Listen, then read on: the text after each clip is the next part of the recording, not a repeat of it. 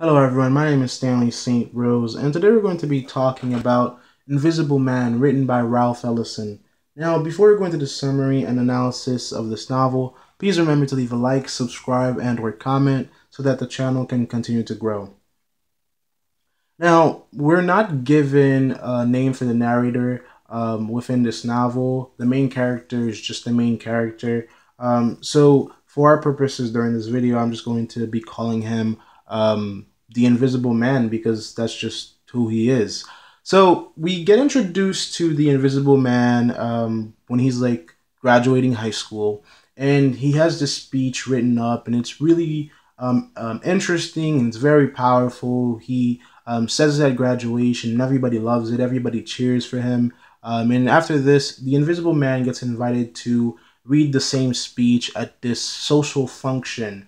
And so he goes there. He's all prepared. He's just graduated high school, and everything is going well for him.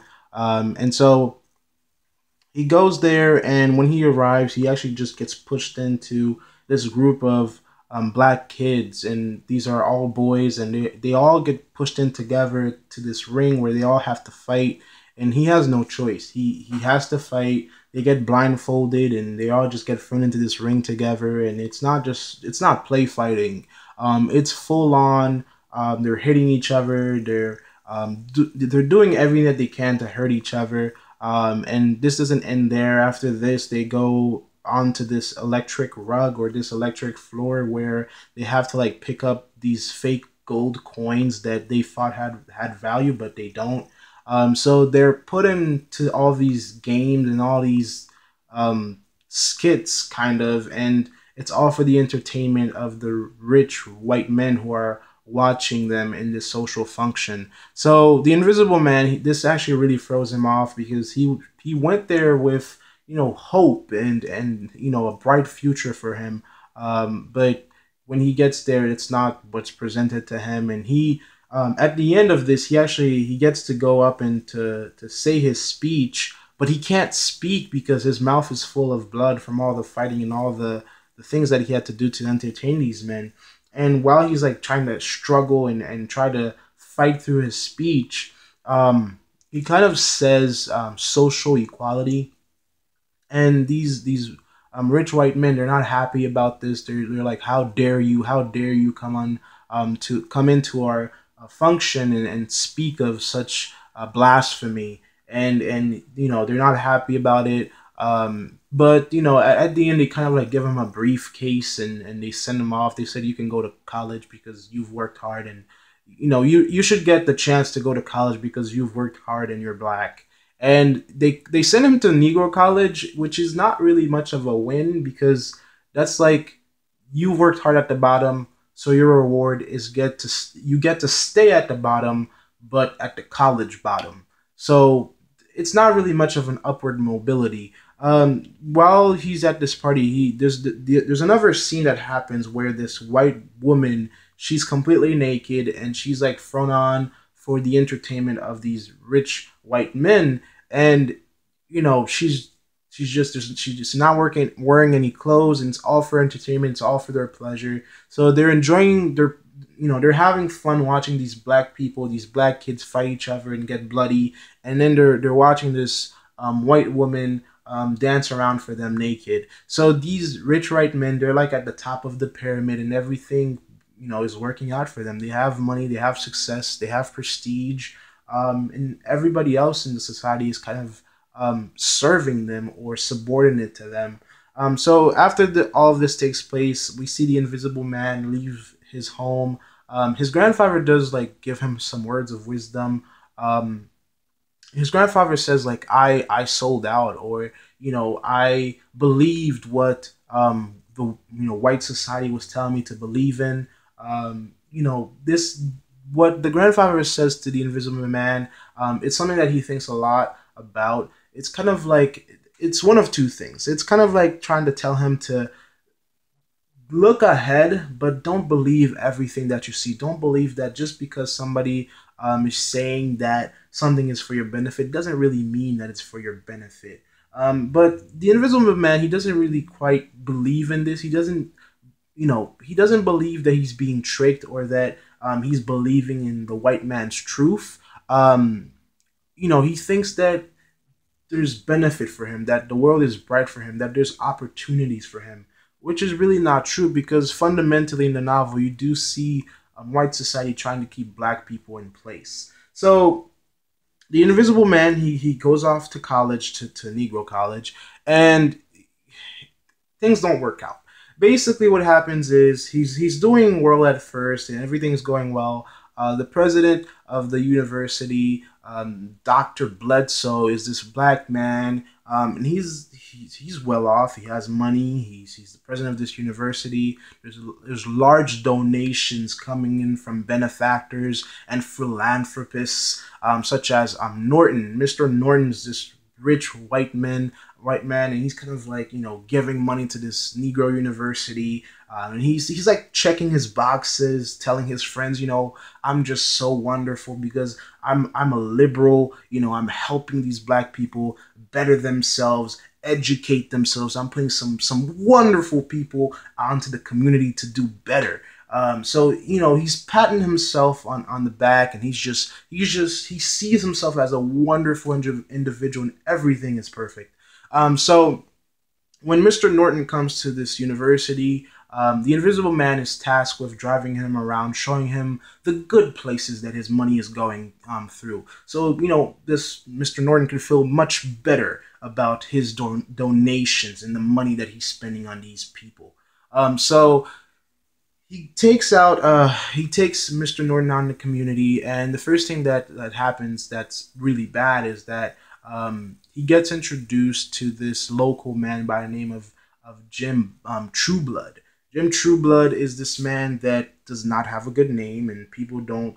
He did something very bad. That's why people don't really want to talk to him, and he's kind of like a pariah in this small community because what happened is that he was sleeping, and apparently his wife and his daughter, I guess the family just slept in one bed. And he describes it, Jim Trueblood just describes it as, he was having this dream, and I guess he was having sex in the dream, and in the dream he ends up sleeping with somebody, and then in real life it wasn't really a dream. He was just sleeping with his daughter, and he gets his daughter pregnant in real life, not in a dream. And that's just horrific. And this comes out in the community. It's a bad thing. It's incest. It's appalling. The community finds it appalling, and he owns up to it. He tells people the truth. He tells people what happened and how he was in a dream, and how that happened to him. And he tries to pray away the sin, and he goes to church and try to repent from the sin of incest.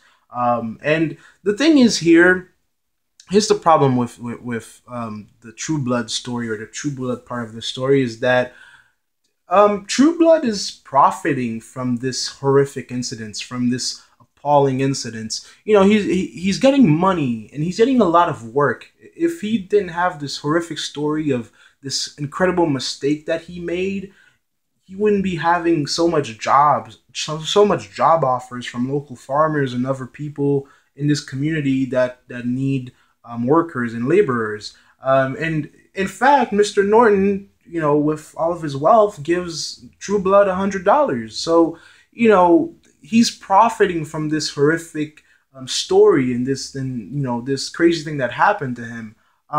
So there's a lot to learn from True Blood's story. It's kind of like culture sees him as bad, and this actually has a lot to say about black men and how people thought about black men. But his story is very significant, and we'll get to it when we talk about the analysis. So that happens. Mr. Norton meets True Blood. This is very horrific, and Mr. Norton is kind of like he's pretty much, he almost like goes through a trance or a time of disbelief or faints over the True Blood story, and the Invisible Man has to take him back to the car. Next, they go to like a brothel or a bar where it's a bunch of black veterans, and they're just trying to live their lives as best as they can. Mr. Norton gets hurt, and then eventually this black veteran who has medical experience has to patch or help Mr. Norton feel better. And when Mr. Norton wakes up, the black veteran tells him that he actually went to the Negro college that Mr. Norton funds, and how it's all a lie, that it's all fake, that there's no upward mobility. It's just all a scheme to kind of like keep black people in place. And the Invisible Man tries to not listen to this and try to not believe in this, even though that the veteran looks at him and tell him that that's what's going on, and that there's not really that much movement for us, and that we're just stuck. There's you can go to college all you want. In the society that the Invisible Man lives in, there is no upward mobility.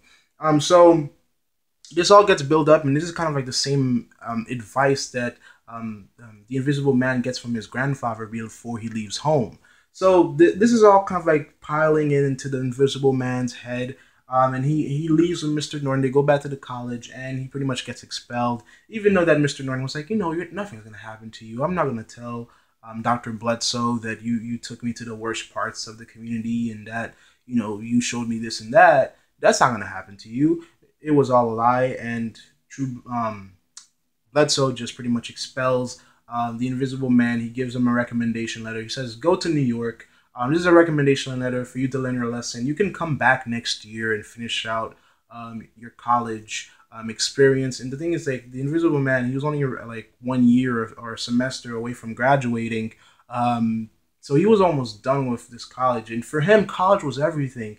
He was still blindfolded. He still thought this society could do something for him, that this society could save him. So he had this hope, this breath of life that was everything was going to end up well for him, right? So even though he gets expelled, he's kind of happy because Dr. Bledsoe has given him this wonderful recommendation letter that's going to get him a job in New York, enough time for him to save up some money so he can go back to college and pay for college and have some money in his pocket. So even when he gets expelled, the world still looks bright for him. So Mr. Norton goes back to his rich life. Dr. Bledsoe just goes back to being the university's president, the principal, or just in charge of his own world, his own life with no consequences. And the Invisible Man gets tricked, and he goes to New York. He doesn't even go back home. He goes to New York, and he goes around, when he's in New York, he goes around with this recommendation, bringing it to different rich white men and saying, oh, I got this letter from this university. The Dr. Bledsoe recommends me to you. And I hope to find some work if you can help me out. And it wasn't really a recommendation. It was pretty much a judgment letter. The recommendation just told all the employers, all these men, how horrible the Invisible Man is, how he's just a poor person of character, and that he should never be given a job. Later, it's this individual, this rich white man's son, that actually reveals to the Invisible Man that Dr. Bledsoe was not looking out for him, and Dr. Bledsoe was not his benefactor in any way. And this kind of like crushes the Invisible Man's world, because this is when he starts to realize that the world is just not as peachy as he wants it to be. The world is just not as perfect as he wants it to be. It's just not a cake. It's just not going to present itself to you just the way you want it. So he starts to get a taste of reality. So he's in New York. He does finally get a job. This has nothing to do with the recommendation. He just finds a regular job in this factory that makes paint, Liberty Factory, or the factory has Liberty in its name, which is kind of funny, because there's no liberty. There's no liberty, people. There's just no liberty. So he goes to work in this Liberty Factory that makes really white paint for monuments and different things that needs paint that has a connection with history, which holds its significance. And we'll get to that. But he gets a job in this factory. He's making white paint, but when he gets hired very hastily. His boss doesn't even really give him instructions on how to make the paint or where to get the materials in the factory to make the paint. They just give him like If it felt like they gave him instructions for like 3 minutes, and then they just expected him to know the job. So of course he gets the white paint to be gray, and it's not what they wanted. It's not white paint. It's not super white paint because they wanted super white paint, but he made this murky gray paint, which was not what they wanted. So he gets sent to another part of the factory, pretty much to go work in the basement, and that doesn't work either. There's this black man working in the basement, and he's very mad and grumpy, and he wants credit for doing his job, and he kind of sees that he's doing something important, but he's really not. He's still being oppressed because he's just another black man working a hard job, trying to make ends meet in this rich white man's world, and there's no upward mobility for him at all because he's even working in the basement of Liberty Factory. So I don't know why he wants credit. So this doesn't do anything good for the Invisible Man. Eventually, he winds up in this union meeting, and he gets in trouble for that. An explosion goes off. It was intended for the Invisible Man, and he gets hurt. He gets into this hospital where he gets electrocuted and forget a lot of things. That's another interesting thing about this novel is being electrocuted. They electrocuted a lot of people, tried to erase a lot of people's memories, and I mean that's against a lot of laws. But he gets fired from that job, and the factory's not held responsible. And next, he kind of meets this woman by the name of Mary, and Mary is another individual that tries to help the Invisible Man. She gives him a room to live in. He kind of recuperates under her overwatch or supervision. And she's kind of like a mother figure. She's the only gentle figure that the Invisible Man meets in the novel. It's really, she expected him to be something great, to become something great, and she fed him even when he ran out of money, and ran out of the ability to pay for his living situation at her home. She kept him there. She kept on feeding him, and she didn't ask that much of him. So she's the only gentle person that helped him. Um, After this, he kind of meets the Brotherhood. Now, the Brotherhood is this group that has branches throughout the country in the novel, and in Harlem, we see them kind of building a union of black people, of uniting black people. But the problem is they tell everybody that you gotta forget your identity or who you are or even your name. They dictate everything that the Invisible Man does. They tell him where he needs to live, what he needs to wear, what his name needs to be. And that's at a point in the novel, they even question his skin color. They say that maybe he's too light to speak for black people. He needs to be blacker, which to me, what does that mean? What, you're black, you're born black, no matter what, if you're light skinned or dark or purple, if you're black, you're black. They say that at certain points that he's too light to speak for them in the novel, but they quickly forget about this and they let him speak anyway. Being in the Brotherhood doesn't work for the Invisible Man. He wants to figure out what his identity is, and he wants to think for himself. He wants to act for himself. But the Brotherhood doesn't really want him to do that. They just want him to act on their behalf. And really, the Brotherhood is not about upward mobility for black people. They have their own agenda.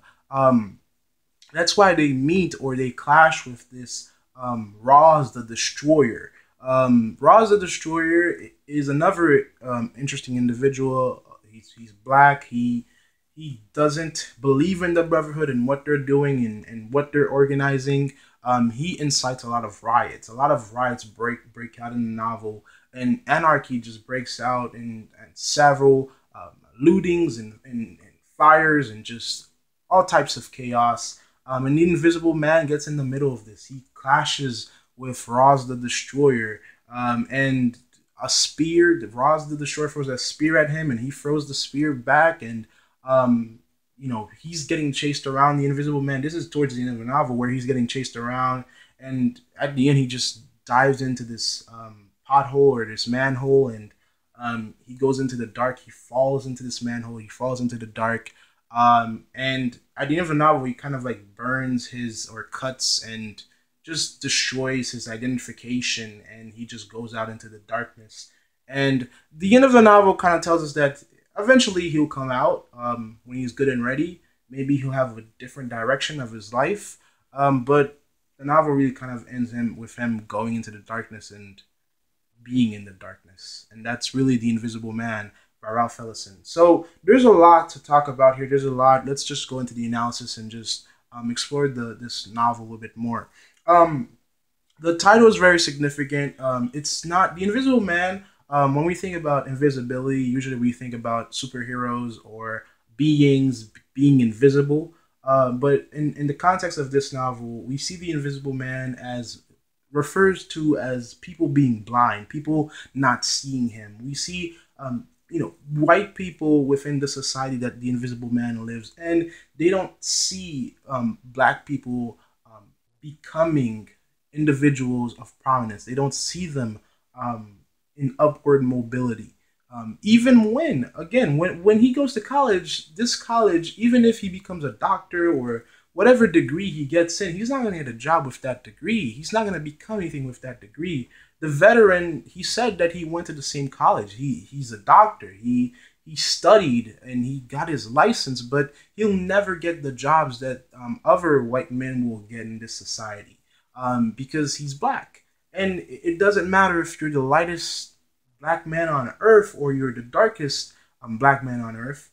You're in the same pot. You're in the same river, and there's no movement for anybody. So it's kind of like the Invisible Man for the entire book or his entire life. He's kind of like stuck in this fog that, at certain points he believes that he's going somewhere, that he's gonna be something, but really he's being oppressed in all sides, and he's being kept down in all sides because his university can't do anything for him, his community can't do anything for him, his parents can't do anything for him, and other black people, the people you would think that would help him become something or climb the mobility ladder, are keeping him down. The Brotherhood try to take his identity away from him. Dr. Bledsoe, he's just thinking about himself. He's thinking about his progression. Like Dr. Bledsoe, this university president, he's subordinate and he only serves Mr. Norton and other rich white benefactors. And he just wishes to keep them happy. Even the recommendation that he gives to the Invisible Man to go out to these different employers, even that recommendation, in that recommendation, he kind of like lowers himself and humbles himself and says, your greatest servant. And, if you don't give this other black man a job, I will be very happy because he's a bad person, even though the Invisible Man didn't do anything. So he's only looks out for himself. The Brotherhood only looks out for themselves. They see themselves as a group that has no individual person having their own identity. And no one in the novel really sees other people. A lot of people just see themselves in what they're working for. Even Mary, the one person that looks at the Invisible Man that is a mother figure to him, she expects something from the Invisible Man. She expects him to be this revolutionary leader, this great speaker, this individual that will make the black community better and grow the black community. So even though that she at some point in the novel she gives the Invisible Man a free place to live and food, it's really not free because she expects him to become something. So it's kind of like she makes an investment in him, so that maybe one day when he's famous, when he's moving and shaking and changing the landscape of the culture in America, that maybe she'll get some credit for taking him in and nurturing him for an amount of time. So everyone in Invisible Man, everyone has a motive, everyone has an objective. No one gives the Invisible Man a time or his own space to develop himself or to figure out who he is. Everyone gives him a kind of like an idea of who he should be or what he should act like. Whether he should just believe in the idea that there is upward mobility and that he is going to become something, or whether it is, all of it's against you, everything is just trying to keep you in your place. The other thing is, when you look at when he falls into the hole or when he falls into the manhole, the Invisible Man, he just goes invisible. And I guess for that instance, you can just say he just goes invisible for because there's a lot of people after him and there's a lot going on that he's just had enough.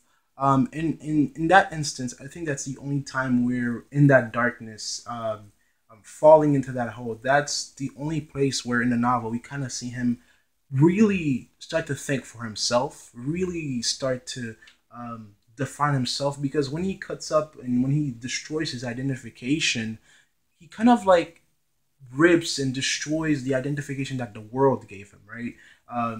You're issued a state ID if you're in America or whatever country you're in. If you have a passport, your government, your state, your municipality, you're given an identification card. So yes, you pick your name. Yes, you pick what's going to be on there, but they decide what it looks like. They decide how big this identification card is, what's supposed to be on there, what colors are supposed to be on there. So you're given a title. When he cuts everything up, when he cuts his university identification, all of all of those things out of his life, he finally gets a chance to think for himself what he's going to be and how he may change the world that he's in, and how he can benefit the Black community. Because in a world where everyone is trying to give you ideas of who you should be and what you should be, sometimes it's hard to focus and understand yourself in the middle of that. And when you go back to the advice of the Black veteran who is a doctor and the grandfather of the Invisible Man, what they're kind of saying is like, you're in a fog, but don't believe that this fog is good for you. Don't believe that you're seeing things for what they are. You can play the game of the society that you live in. You can play the game as much as you want, but don't believe that the game is rigged for you, or that it's established to make life better for you. Do what they say, pretend that you're happy, pretend that you're being tricked, but in the background, work for other Black people, work to change the Black community, work to make equality an actual thing that can take place. Because fundamentally, what's really important about the Invisible Man, it's really about the people that are not seen, right?